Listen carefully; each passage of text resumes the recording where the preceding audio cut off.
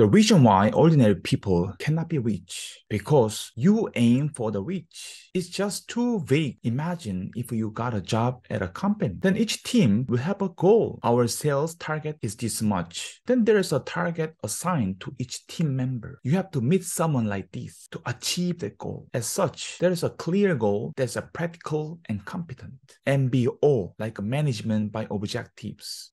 But on your way to becoming rich, you act like the worst team leader. You instruct your team members this way. I don't think there's anything going on today. So team 1 here should try making an internet shopping mall. The team here should be rich. And some people are determined to be rich for themselves. Companies with such team goals are doomed. We treat ourselves like such a company. In order to create a specific roadmap, it is necessary to do the same as someone who has been on that path. Then I can find what suits me and how.